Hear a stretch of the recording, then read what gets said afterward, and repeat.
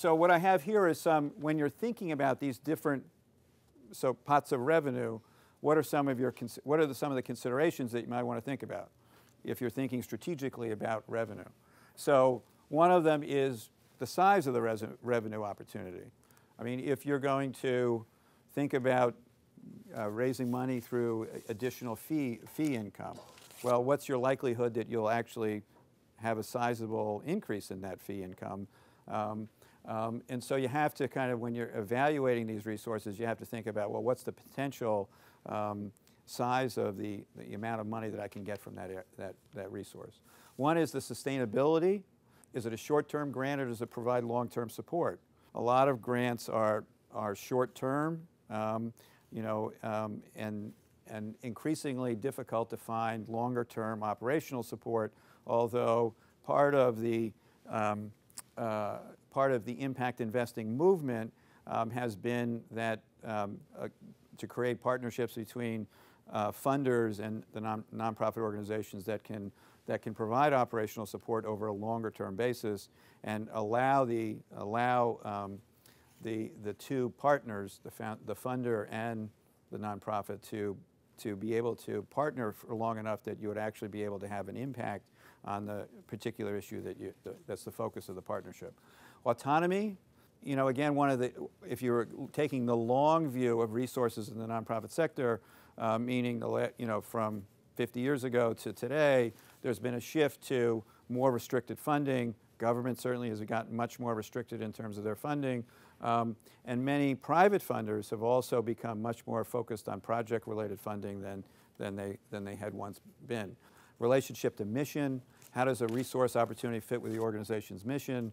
This certainly comes into play with government funding, particularly government funding being scarcer. It's not uncommon for, say, a certain type of, say, social service organization to be offered a government contract that may be completely different than what historically the organization has been doing, but is tempted because the money provides additional revenue into the organization, but does it really fit with the mission of the organization? And then this cost of raising revenue is important. In one way, the cost of raising individual donations has gone way down, right? With the advent of online giving, I mean, when I 30 years ago, used to have to mail letters to people and follow up with postcards and phone calls, and the cost of raising money with the digital revolution has gone way down. Many nonprofits have also become very involved with various kinds of special event fundraising. Any of you, and I'm sure many of you, have been involved in organizing these special events here. Oftentimes it requires a lot of staff and a lot of resources to make them successful. And so special event fundraising is a particularly good example of where one needs to think about what the cost of raising money is and how much money are you likely to raise for a particular event. This ties into the point I made before about certain grants and contracts are quite restricted, and this makes it often difficult to fund core operations, and so including overhead and infrastructure. So if another important issue if you're working in the plural sector is how do you figure out ways to cross-subsidize your core operations, particularly your infrastructure and your administration. So there are ways of doing that with building in your overhead and infrastructure into grants and contracts, but it's complicated. Overhead and infrastructure are absolutely critical for the nonprofit sector. That's also another reason why some of these alternative revenue sources, such as market-based income, have become attractive, because it helps support your overhead and infrastructure. And again, unrestricted income, this is where unrestricted income is particularly attractive, because it can help fund your core operations. And I've already talked about the nonprofits that face constraints on their ability to raise capital, which is another reason why there's interest in some of these impact investing and other new initiatives. And then let me just make a few concluding points here. I think that whenever you're thinking about your resource strategy, you also need to be thinking about planning and evaluation. Sustainable organizations require a short-term as well as a long-term resource development strategy.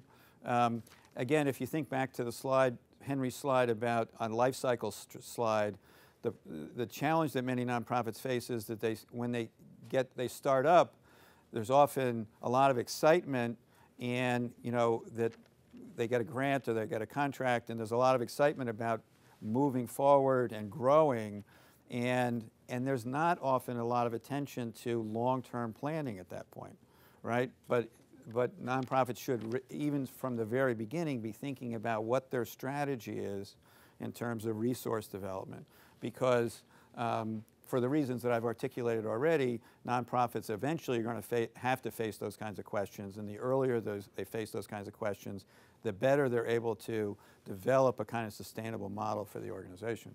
And then the evaluation of resource needs to be on an ongoing basis. And then I think that, again, related to some of these life cycle issues is that sometimes organizations at the startup phase, when they get a funder from, maybe it's a foundation grant, or maybe it's government, or maybe it's a wealthy donor, oftentimes the orientation is upward to the funder. Even if they're a community organization, they spend a lot of time upward to the funder, and they don't do enough on an ongoing basis in terms of developing their long-term community support. Now, large organizations that have been around a long time, they've got a lot of community support. They have large boards. They've got a large cadre of volunteers. But I think something like this is particularly important for some of the newer organizations that don't have the kind of broad-based volunteer and community support that larger organizations have. And I think this is also particularly critical in this current era where funding is more competitive and there's more attention to your outcomes. And to the extent that you can demonstrate, you can get the community engaged in your organization in an ongoing way, either through volunteer opportunities or board service or through philanthropic contributions, I think is particularly critical. And then I think you also, and I've mentioned this before in some of my comments, is that there also needs to be careful attention to the governance structure of the association, because just as at the startup phase, many organizations in the plural sector, they often have a board that's not strategically composed to sustain the organization over the long haul.